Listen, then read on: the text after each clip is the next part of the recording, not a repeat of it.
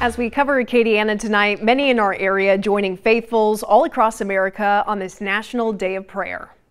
And on the 73rd National Day of Prayer, Lafayette Mayor President Boulay hosted a prayer breakfast in Girard Park.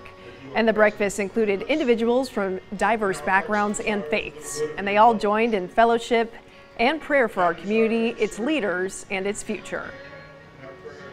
And it gives us an opportunity to stop and spend some time with our pastors, with our leaders in the community, throughout the entire community, from the school board to the judges to the police department.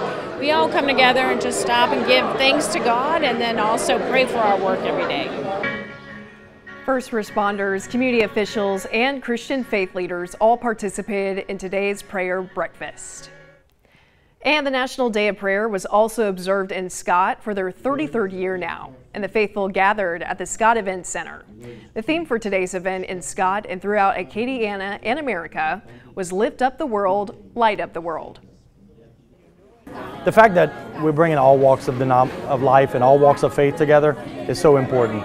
We're so quick to be judgmental and be divisive. We see it at a local level, we see it at a state level, we see it obviously at a national level, and anytime we can come together for a good cause and pray for each other and pray for who we are and who we represent, regardless of what the differences are, I mean, that's remarkable. And this community has done that and continues to do that.